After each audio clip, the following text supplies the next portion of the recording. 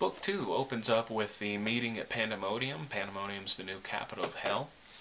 It's interesting that the construction of Pandemonium actually includes quite a bit of precious metals from the earth, that Pandemonium's definitely a display of wealth as far as what we think of as worldly wealth. And this seems fitting with the capital of hell showing this worldly splendor of wealth. Anyway, this meeting basically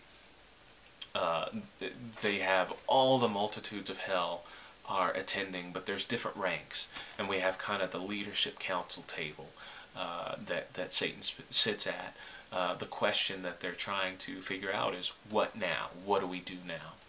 Moloch is the first to speak, and Moloch says, let's go to war. Let's go back to war. Forget this war by guiling and war by words and war by trickery.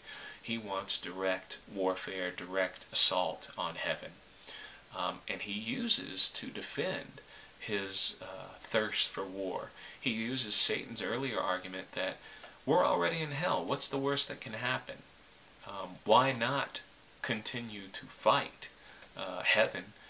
Because we've already gone through the worst thing that could possibly happen. They can't kill us. They can't make this situation any worse, so why not try? And he argues here that they could use the weapons of hell that are new to them in their fight, like hellfire and things like that. He also says that the physical change that they've undergone would be enough to really kind of frighten the hosts of angels in heaven, that they could use that for their advantage. So after Moloch's request for assaulting heaven, Belial is an interesting demon. He's one that's Belial is said to have qualities of, he's a great speaker, but his words are ultimately self-serving. Ultimately they're hollow, but they wear they wear pretty clothes, if that makes sense.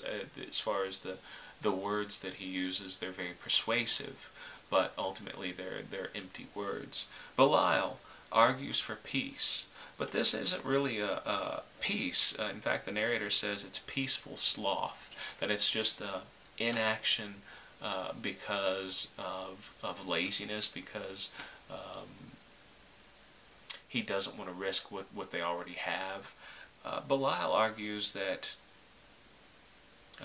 Moloch had said that if the worst that can happen is we're already in, and if God did decide that he wanted to actually kill us, that would actually be better than what we're facing now. And Belial says, whoa, whoa, whoa, no, Moloch, no. I mean, right now is bad, but we still have rational thought. And Belial basically argues that life, even a life of misery, is still better than death. Moloch argued that, hey, God would be doing us a favor if he decided to kill us. That would be better than what we have now, so come on, let's fight.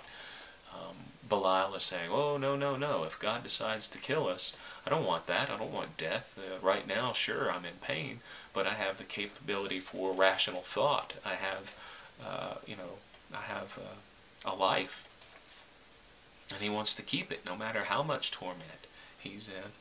Interesting difference between Moloch and Belial, because there's logic on both sides that we do see. Belial says, you argue it couldn't get any worse. Sure, it could get a lot worse. So basically Belial says, don't do anything. Says, look, let's just leave heaven alone. Don't do any kind of warfare. Don't do direct warfare. Don't do this warfare through trickery, through deception. Just leave heaven alone. And he argues that maybe later on that they'll take pity on us and our suffering won't be as bad, that it'll get better.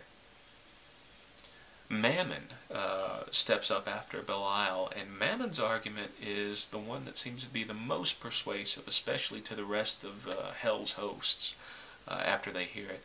Mammon basically argues that forget what we should do to heaven. Let's make our own life. Let's make our own heaven. Mammon argues that